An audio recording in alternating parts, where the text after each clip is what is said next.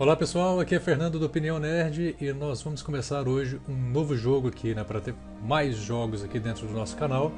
Vamos começar Castlevania Lords of Shadows.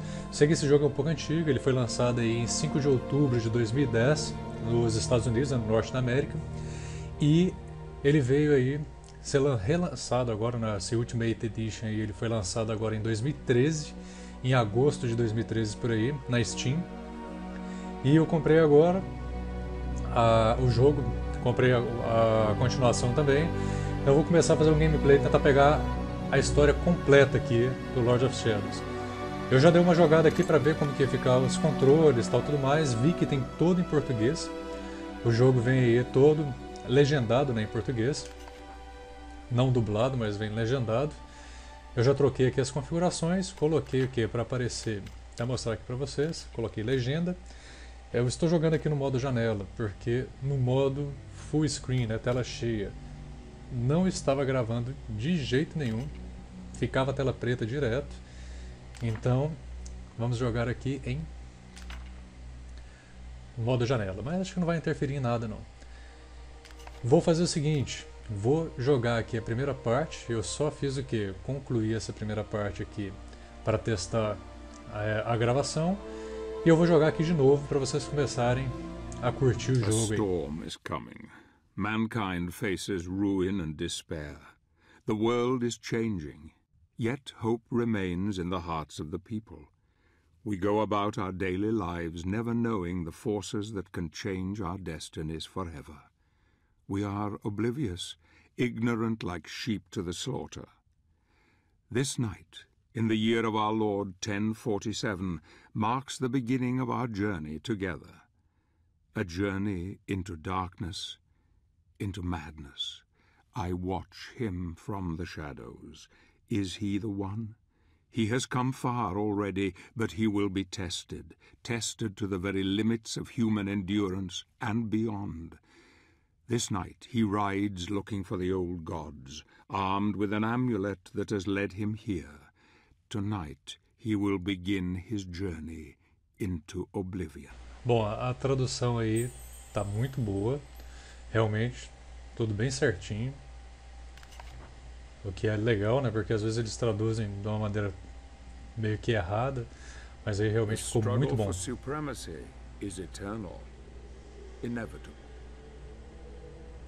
Então, CGzinho de abertura aí. Victory is the natural objective of every creature on this world.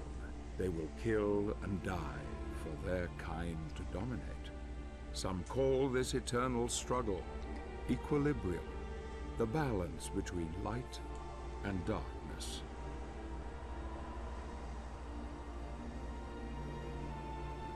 O jogo realmente é muito bonito, o gráfico muito bom.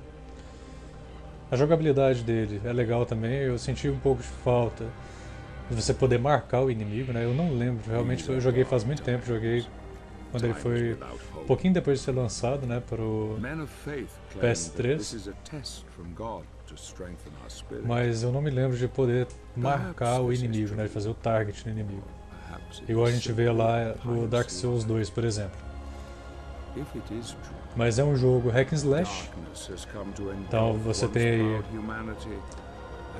um jogo que você realmente vai sair batendo e quebrando pau aí direto, né? Mas ele tem uma história muito legal também, uma história de fundo aí bem legal.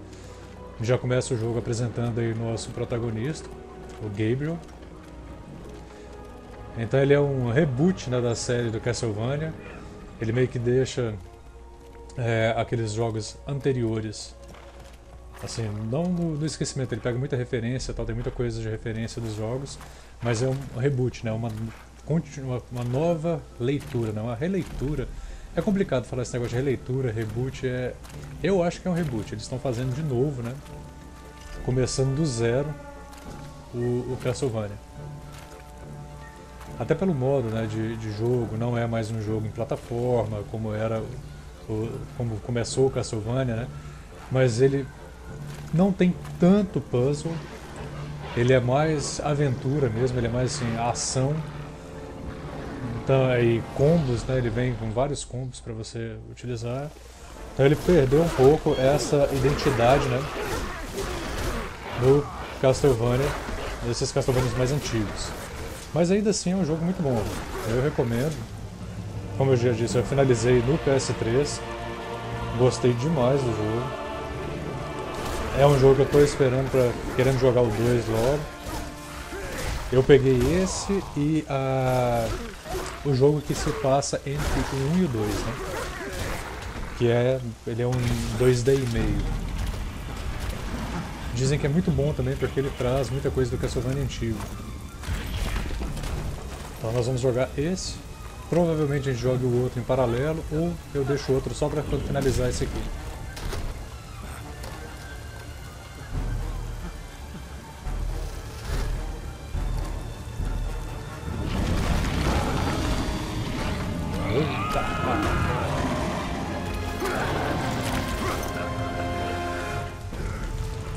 Vamos sair de cima. O cara começou apelando aqui já. Au.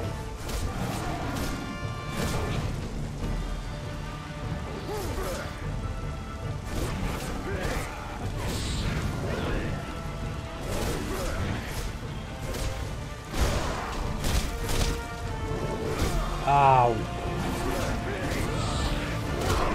Nossa, eu pulei na frente desse cara.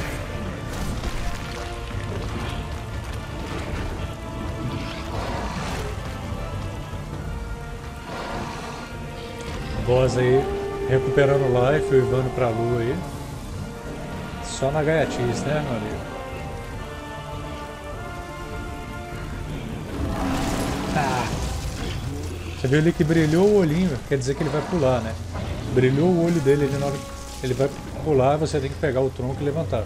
Segurando o que? O right trigger, né? O gatilho direito. Esse eu tô jogando aqui com o meu controlezinho da Xbox para computador, que recomendo pra caramba, um dos melhores joysticks que tem até hoje. Eu tenho aqui o meu do PS3, né? Só que eu acho do PS3, tá até empoeirado, né, pai? Porque faz tempo que eu não jogo, né? Mas eu acho ele muito leve. O peso do controle do Xbox é bem melhor. Acho que ele encaixa melhor na mão, questão pra você jogar e tal. Recomendo comprar. Deve estar aí esse com fio deve estar uns 120, 150 por aí. E o sem fio deve estar 190 para 200 reais. Pra quem é gamer, né, o pessoal fala, pô, mas é caro, tá, um controle desse é caro, mas é um investimento bom, porque tem muito jogo para computador que você vai jogar com ele. Darksiders é um jogo excelente, pelo menos eu gostei demais. E você joga com controle, é muito mais fácil. Devil May Cry, o próprio Castlevania, o Dark Souls 2 que eu tô jogando aí, fazendo os gameplays pro canal, jogo com controle também, torna, né, a jogabilidade muito mais fácil. Então nós passamos aí o que? Nossa primeira fase. Vou colocar aqui para continuar a jornada. Eu já tinha comprado uma skill, né? Eu comprei a guilhotina, que é a skill que vem aí no tutorial, e comprei também essa corrente giratória, que eu estava testando aqui o gameplay, estava dando errado, então eu acabei jogando mais de uma vez essa primeira fase. Então o que eu vou fazer, gente? Eu vou colocar aqui para continuar a jornada, para mostrar para vocês como que eu vou colocar a sequência de gameplay. Eu sempre vou fazer o seguinte: capítulo 1, primeira fase, né? Então 1.1, 1.2, 1.3, 1.4, 1.5. Aí depois vem capítulo 2, até nós completarmos aí o jogo.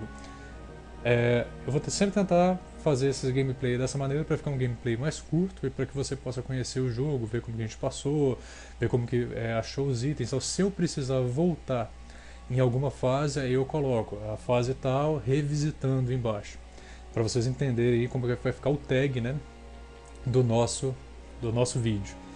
Então eu espero que vocês tenham gostado, espero que gostem desse jogo. Esse jogo é bem legal, espero que gostem de assistir os gameplays.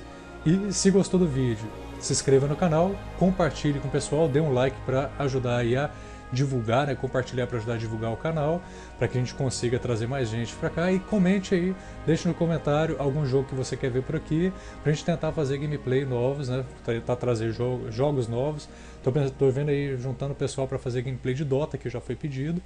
E a gente se encontra no próximo gameplay de Castlevania Lords of Shadows. Um abração, pessoal!